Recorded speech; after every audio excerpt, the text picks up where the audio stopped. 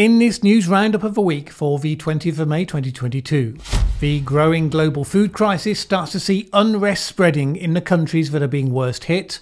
Russia finally crushes resistance at Mariupol, but is mostly focused on the blame game for its failures. In the US, the left has jumped onto a terrible shooting as a tool to associate their opponents with actual neo-nazism. Australia is imminently to head to the polls in an election that has been avoiding the topic voters say they most care about. And in this week's Short Thought, I talk about avoiding the victim role people may be trying to put you into, thinking that they're doing you a favour. My name's Mallen Baker, this is the Mallen Baker Show. The impact of the Ukraine war plus extreme weather events are set up to create a wave of consequences across the world in the coming months in terms of feeding people. According to reports, Russian forces in Ukraine have been targeting and destroying some of the infrastructure needed for grain production, as well as blocking the ports that are the usual route for such product to be shipped out. Specifically, they have destroyed silos and farm equipment in Kherson, Luhansk and Donetsk. Largely, the objective seems to be simply to deny Ukraine the revenue that would come from the market. Not seeing any suggestion that Russia aims to cause harm specifically to the countries that have been most reliant on Ukrainian wheat and vegetable oil. In terms of access to grain, these include Lebanon, which gets 80% of its wheat from Ukraine and has been enduring problems of its own already for several years, as we know. Moldova, Qatar and Pakistan are also heavily exposed. But of course, the impact doesn't just get felt by the countries that are the direct markets for that wheat. Bank of England Governor Andrew Bailey this week warned of what he described as an apocalyptic global food shortage fueling further food price increases. Fuel, fertiliser and animal feed prices have all skyrocketed, spreading the pain to all countries, but particularly those where the costs of food remain a higher proportion of household income, which is up to 60% in the poorest countries. And the safest prediction you can make about all of this is that it's going to result in a wave of unrest in numerous parts of the world as the consequences really start to bite. So in Sri Lanka, a member of parliament from the governing party was beaten to death by a mob amidst protests over a food and medicine shortage. Agricultural production in Sri Lanka was devastated when the government last year announced a ban on the import of chemical fertilisers and agrochemicals, just as the rice planting season got underway. The reason given was because of the health impact of the overuse of chemicals in agriculture, although analysts suggested the real reason might have been due to the lack of foreign exchange to pay for the imports. In any case, the results have been predictable. Now, what's happening in Sri Lanka can be taken as something of a foretaste of what we might expect to see in a number of countries in the coming months because of Ukraine. Iran has already seen food riots leading to at least one death following the government's announcement that the cost of cooking oil, chicken, eggs and milk would increase by up to 300%. Peru and Argentina have also seen protests in the last couple of months. David Beasley, the head of the United Nations World Food Programme, predicted that in a number of Middle Eastern and African countries particularly, you would see unrest that would be exploited by political extremists, leading to riots, famine and political destabilisation. He argued that both the Arab Spring uprising in 2011 and the war in Syria followed food price inflation and supply chain issues, and said that some of the key measures are already worse than those incidents. Pre-pandemic, it was estimated that around 80 million people were on the edge of starvation. Now 276 million are thought to be at that level. There are two other factors also adding to the pressure. One is the inevitable incidence in some parts of the world in any single year of unfavourable weather conditions. That has come this year in the form of unusually hot temperatures in India at an earlier stage of the year, back in March, when the cooler weather of spring normally supports the harvesting of the wheat. As a result, there has been a significant reduction in the wheat harvest, and the Indian government announced this week an export ban, although existing agreements will be honoured. This will squeeze Indian farmers, who will be forced to sell their grain for lower prices to the government rather than for the higher prices available right now on the world market. And none of this is helped by the fact that winter wheat in western United States is seeing reduced yields due to drought conditions.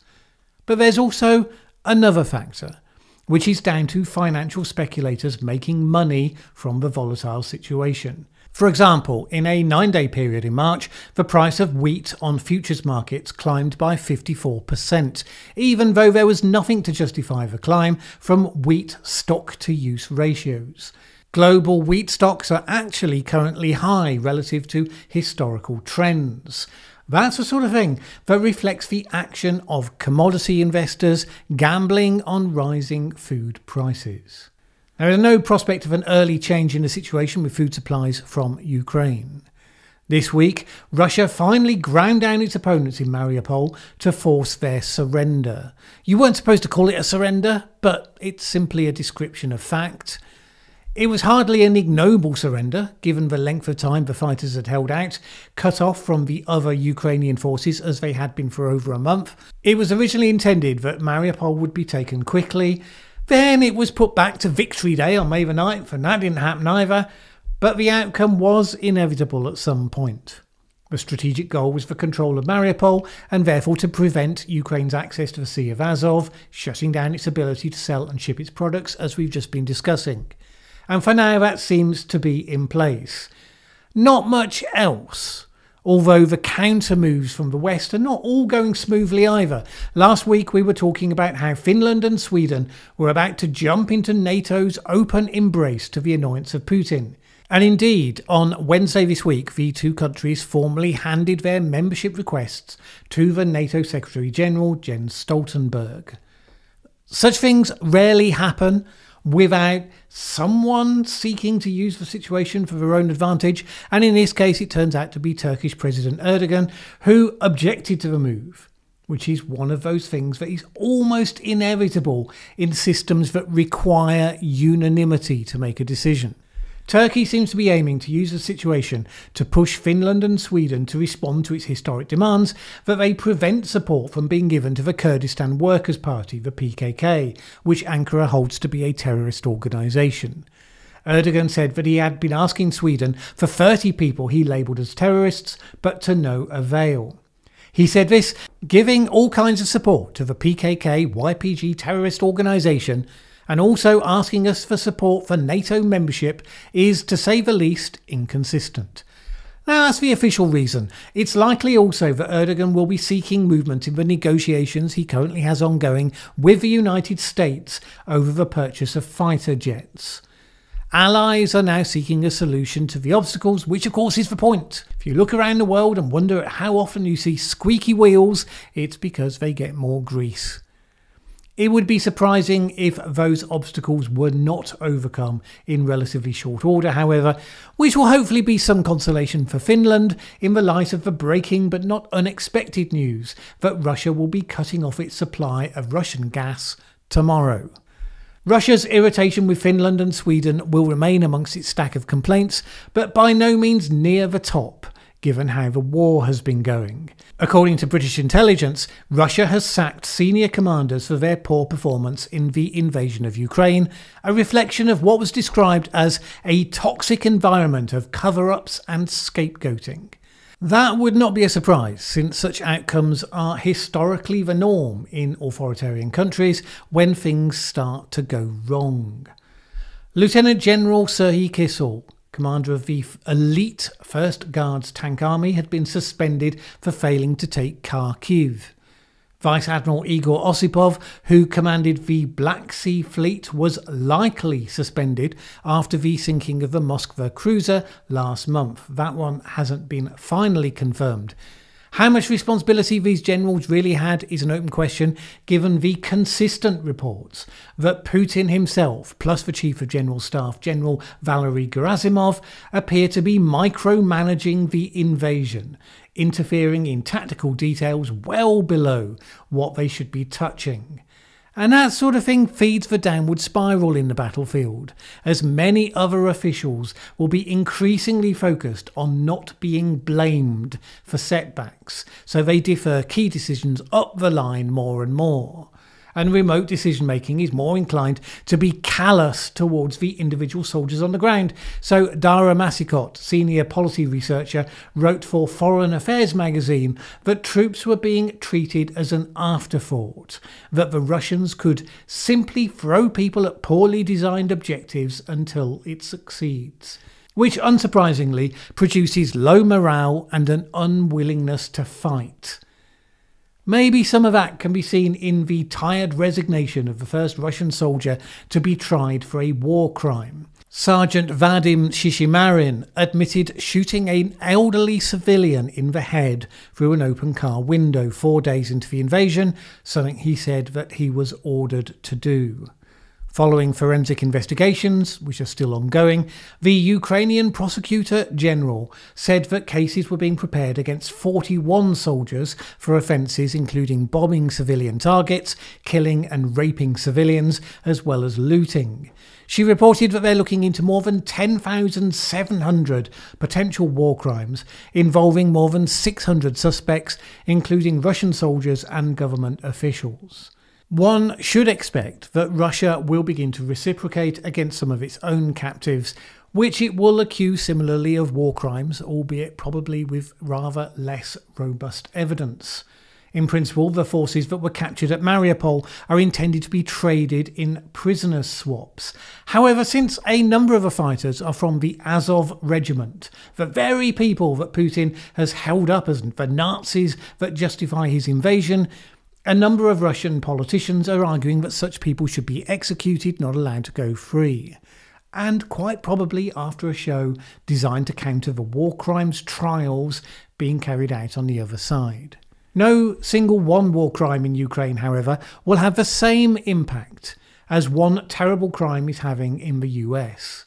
America, unfortunately, this week became the focus again for another mass shooting, this one a racially motivated attack by a genuine white supremacist against mostly black victims. It was first and foremost a tragedy for the victims and their families, as all such terrible events are.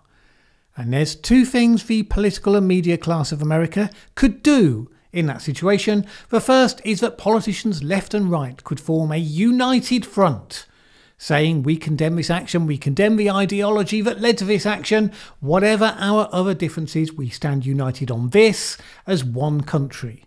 But obviously that didn't happen.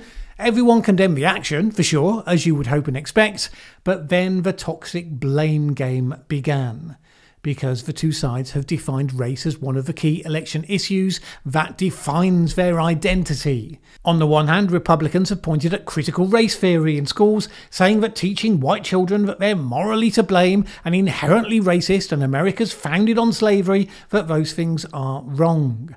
And they pointed at immigration and highlighted statements by Democrats that the shifting demographics it produces are likely to favour Democrats, suggesting that's why they are so pro-illegal immigration. On the other side, Democrats say, no, what's being taught in schools is just that racism is bad and there's been some bad examples of it in history. It's not critical race theory at all. And they then point at those Republican arguments on immigration and they say, but this is the great replacement theory, as espoused by, for instance, the Buffalo shooter. The Great Replacement is a genuinely extreme belief that the white race is being intentionally wiped out by a cabal of sinister types led by the Jews, according to the 180-page manifesto that the shooter produced. It is genuinely disgusting white supremacist nonsense. Everyone I've seen commenting on it agrees on that much. But the left won't accept that agreement. They go on to say that it is indistinguishable from what commentators such as Tucker Carlson and Ben Shapiro have been espousing. Now, looking at this from the outside, that is plainly not the case.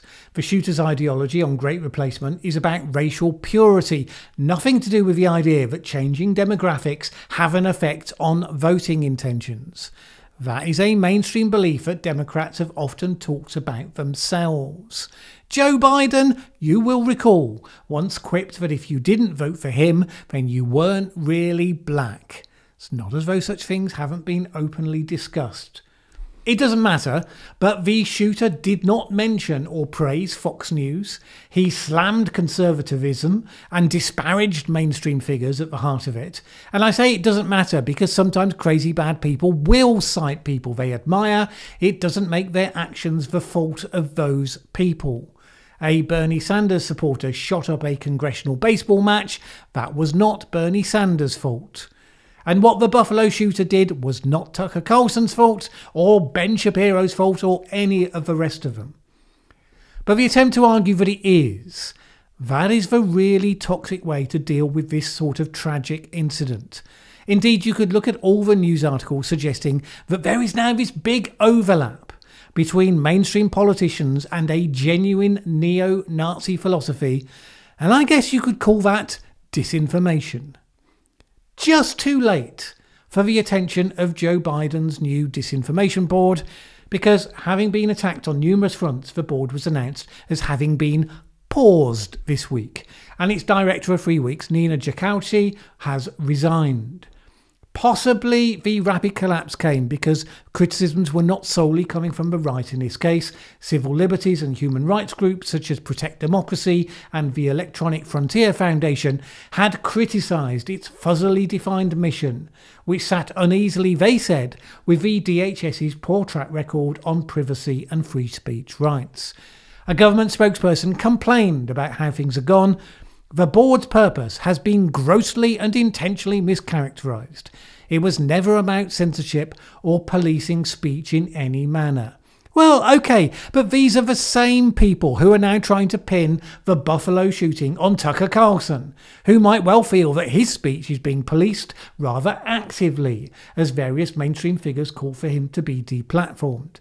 So it's not entirely unreasonable that people in these polarised times are somewhat concerned about how such initiatives are going to play out. Nevertheless, the false start was blamed on the right-wing backlash. I'm curious as to why the government would have cared about the so-called right-wing backlash. I mean, seriously, if Joe Biden's only going to do things now that Tucker Carlson would accept, how does that work? Of course, that's probably not the reason at all. More likely it was the friendly fire and the recognition that, yeah, they'd kind of badly bungled the launch. Now, obviously, you're not going to admit that, at least not when you're in campaigning mode, as they're going to be until November. Speaking of campaigning mode, they're not the only ones. Australia goes to the polls this weekend. I've been looking for hooks to do an item on the Australian campaign for weeks, but it all seems to have been pretty routine stuff. Various outside writers have done articles about how central the issue of climate change is to this election. I haven't seen much evidence of that reflected in how the coverage in Australia has been playing out, bar one item, which we'll talk about. But it does seem to get some reflection in the polls, with Vote Compass data showing climate to be the top issue that people are concerned about, along with the economy and cost of living. The lack of heat on the topic might well be a reflection on the state of the respective parties' policies. Whereas in the past you had highly contrasting positions between the parties, in this election, somewhat less so. Scott Morrison's government has half-heartedly signed up to a net zero by 2050 policy, a goal that is rather hard to achieve in a half-hearted way, and it has been short on details on how exactly it's going to get there. There's a range of technologies that it hopes will continue to develop to the point where emissions reductions happen, such as carbon capture and storage, hydrogen and solar. There is no additional spend associated with the plan for this election manifesto beyond what has already been committed, which you might argue is a mismatch between the stated objective and delivery, which you can take as being optimism or cynicism, take your pick. The Labour Party, led by Anthony Albanese, has the same net zero goal with a little more enthusiasm. They have a 43% cut target by 2030, which is in line with that recommended by the Business Council of Australia. You might take it as an aim to be less tone deaf to the concerns of coal mining communities, which was seen to be a factor in the 2019 election when, against expectations, they went down to defeat. And that matters, because going into polling day tomorrow, the expectations are once again for a Labour victory, albeit probably leading a minority government. That hasn't stopped others seeking to make the climate a bigger issue in the campaign. So there are a number of so-called teal independent candidates standing, sort of bluey-green campaigners trying to push a higher priority on environmental action onto the Conservative platform. And there's speculation they may end up with leverage in a close result. The campaigning group Climate Council made some headlines several weeks ago with a report claiming that significant parts of Australia would soon become uninsurable because of climate change. Uninsurable Nation, it was titled, and it stated this: insurance will become increasingly unaffordable or unavailable in large parts of Australia due to worsening extreme weather. If you looked at the methodology, which took some digging, I can attest, you found that the report they produced used the IPCC's RCP 8.5 most extreme pessimistic scenario for its figures, which was obviously part of a campaign imperative to come up with the most dramatic figures possible. That said, the defenders pointed out that the target date discussed in the report was 2030. And on that rather short timeline, there's actually not that much difference between any of the scenarios. The real divergences kick in later. Which is true, but nevertheless it still highlighted that this was basically a campaign document. Not a scientific study, not a firm prediction relating to the insurance market that you should set store by. And indeed it's got its figures by taking the most pessimistic flood risk figures in areas liable to flooding and the most pessimistic drought risk in areas prone to drought, pulled them all together into one super worst case accumulation of the worst of the worst. Now you could legitimately do that if you were a company looking at insurance worst case risk scenarios, say for the purposes of pricing your insurance products.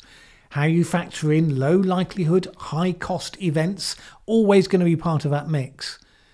But to suggest that was going to happen with high probability, that it was going to result in your property becoming uninsurable and that within 8 years, well, it's a sign of the lack of critical scrutiny that a lot of the mainstream media bring to these issues, that it attracted so many headlines as it did. Some would say that just makes it an effective campaign group. It's a group that understands how to make potential consequences concrete and real for its target audience. And you can say that while also recognising that you shouldn't get your insurance advice, your scientific advice, nor probably your voting advice from such partisan campaigners. Which is not to say there won't be substantial impacts on the lives of many Australians in the future from climate change on the reasonable likely scenarios in front of us. If you've got merit on your side, you shouldn't need to exaggerate or cherry pick to support your cause. I keep saying it, people on both sides don't listen. Probably because fear-mongering is indeed effective campaigning, as those headlines attest. Anyway, we look forward with interest and support for the citizens of Australia as they exercise their democratic rights this weekend. In the UK, we saw an interesting story unfold over the last couple of weeks that I thought said a lot about the traps that we dig for ourselves. A Conservative MP, Lee Anderson, made what were considered to be highly outrageous and insensitive remarks about food banks, the operation set up to distribute food to some of the poorest people in the community. What did he say? He said that there is not a massive need for food banks in the UK, and he added that people who knew how to cook and how to budget could make meals for as little as 30 pence a day. Well, you know what comes next. Cue the outrage, the poverty campaigners saying this privileged, out-of-touch Tory knows nothing about the topic. He was labelled an idiot, inhumane, crass and cruel, morally bankrupt. It was all about victim blaming, they said. But then it turned out that actually it kind of wasn't. So Lee Anderson was brought up in a deprived community in his constituency. He'd been a miner for 10 years, volunteered for Citizen Advice Bureau for another 10, worked in hostels for the homeless, was originally a Labour MP until he switched a couple of years ago, and is involved in his local food bank. That food bank encourages long-term users to join the 15-week cookery course that it runs. And this is what he referred to. He enthusiastically told the House of Commons this: "Come to Ashfield and work with me for a day in my food bank and see the brilliant scheme we have in place. We show them how to cook cheap and nutritious meals on a budget. We can make a meal for about 30 pence a day, and this is cooking from scratch. I think you will see firsthand that there's not this massive use for food banks in this country. But generation after generation who cannot cook properly. They can't cook a meal from scratch. They cannot budget." Note, he did not say there was no need for food banks, just that it wasn't massive in the way that it was portrayed by the press. Not how the Guardian represented what he'd said, of course, suggesting that actually he'd said that lack of cooking skills was, quote, "the main cause of food poverty," which is not remotely what he said. And it turned out that what he said was supported by endorsements by people that had been on those courses. In other words, what he'd said was true. And while people in the worst situations do still need some support, it highlighted the big divide, as always, on these things. Do you train people to be more resilient and skilled in the face of challenges? Or do you take it on yourself in this case being the government and the charity sector, to take those people under your wing because they have become enfeebled, while castigating anyone suggesting that there might be some role for encouraging them to be less feeble? The most remarkable thing is how even to explore that possibility produces this almighty instinctive backlash. Not that he's necessarily right in everything he said, just that it's held to be unsayable, undiscussable. So easy to straw man those statements. "So you're saying it's the poor's own fault," etc., etc. And this is the state of our political discourse. We can notice it while trying to focus on what approaches are supported by the facts and the evidence. But let's at least start by taking responsibility for ourselves and how we respond to this.